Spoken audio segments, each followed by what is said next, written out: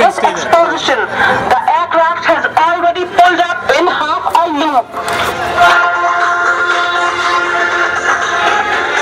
And after that 90-degree roll, the aircraft now descends to join our short circuit to execute our landing.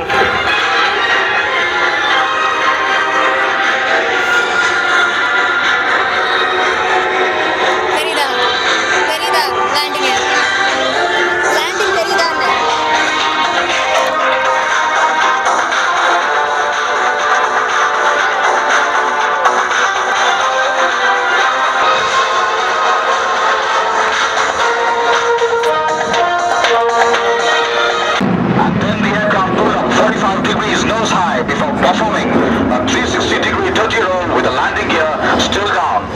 The short takeoff and quick roll demonstrates the exceptional thrust-to-weight ratio and handling qualities of this very fine aircraft.